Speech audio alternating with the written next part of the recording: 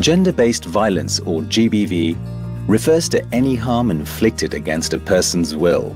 It results from discrimination and unequal power on the basis of gender roles and norms. It is an umbrella term for various forms of violence that can affect people of all genders, such as child marriage, intimate partner violence, sexual and emotional violence. It is used to establish or reinforce gender inequalities.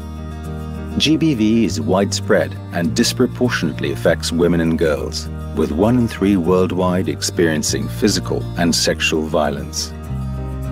During crises, the risks of GBV can greatly increase, especially for those with least power, voice and access to services or resources.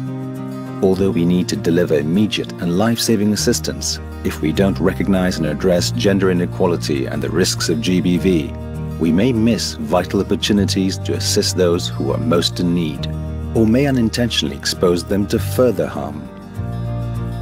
So what must we do? Recognize that GBV is a life-threatening issue and assume it is happening regardless of whether incidents have been verified.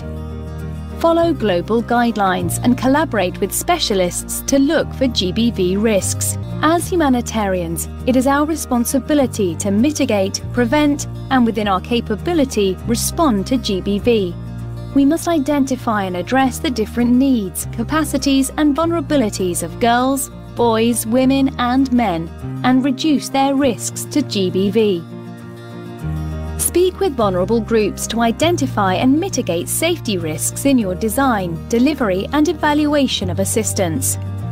Address root causes of gender inequality by promoting the equal rights of women and girls and other marginalized groups.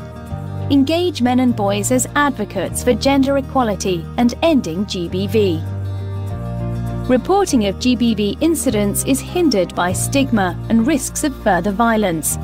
This multiplies the physical, emotional, and social effects of GBV. It can restrict reporting rates and survivors' access to services.